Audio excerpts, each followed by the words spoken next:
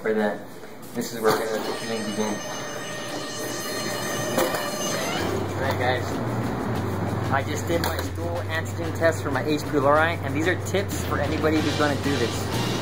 Now, you have to turn this in within 2 hours. So what I did was, I incubated my babies, my lady lumps, and I came to the hospital where I'm going to turn it in. Before you even begin to do this, set up the toilet.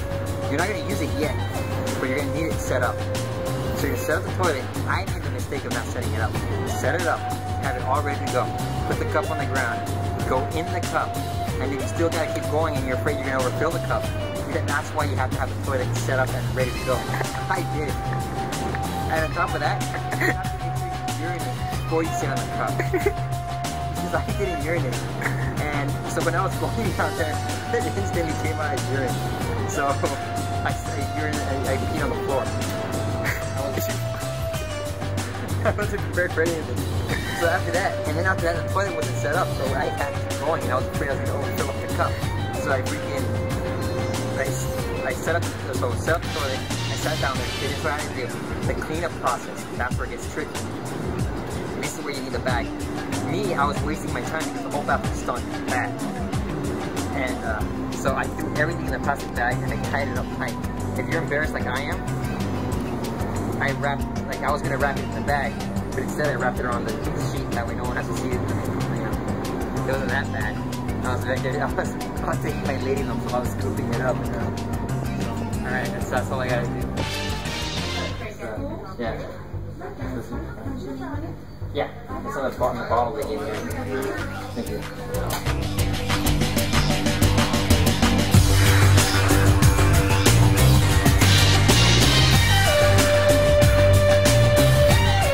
Hey guys, I'm back, and I just did my h-pilory antigen test, and I'm celebrating by eating everything that gives you heartburn.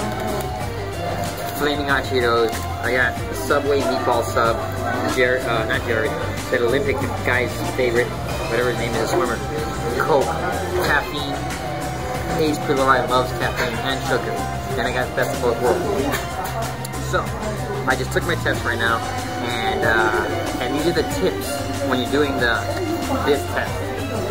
If you're going to be going to the hospital or something, or you want to be prepared before you even begin the process of filling up your antigen cup test, whatever. So what you're going to do is you're going to, one, make sure you have a plastic bag. When you go in there, you're going to want to have a plastic bag. Because the whole point is, you know, after you finish up with everything, you got to put it somewhere, close the bag tight, because you don't want it to smell.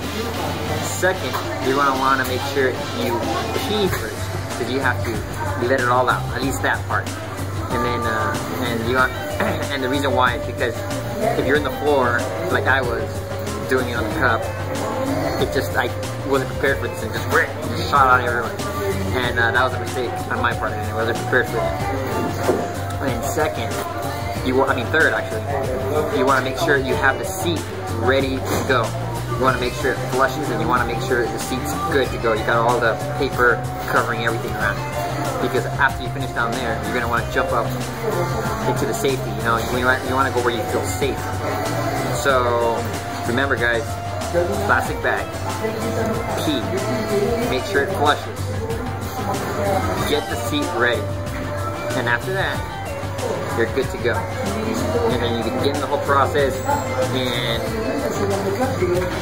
good luck to you.